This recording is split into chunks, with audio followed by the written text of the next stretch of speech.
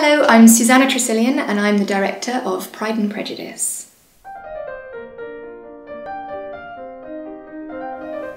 When Nottingham Playhouse asked me to direct the play, I of course jumped at the opportunity. It's an enormous privilege to direct one of the greatest stories in literature, in all of literature, I would argue.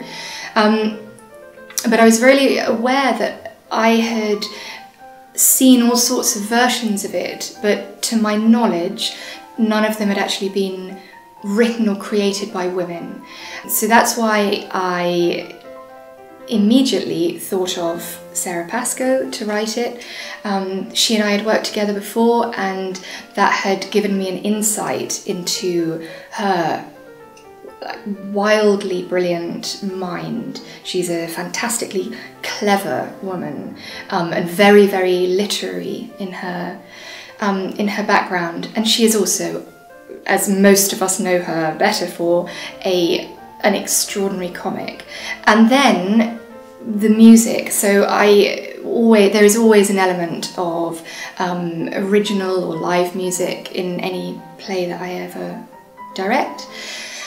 And I was trying to think of who might encapsulate the world of Jane Austen, but also be able to bridge Jane Austen's time and also now, contemporary time.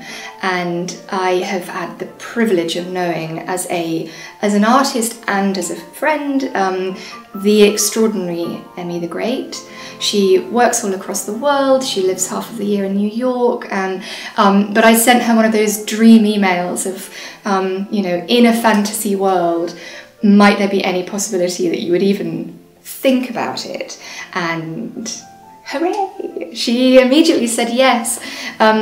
So the three of us have been working on this, and I really genuinely feel like Jane Austen is smiling on us. I really do feel that, like, we've got her spirit in this play.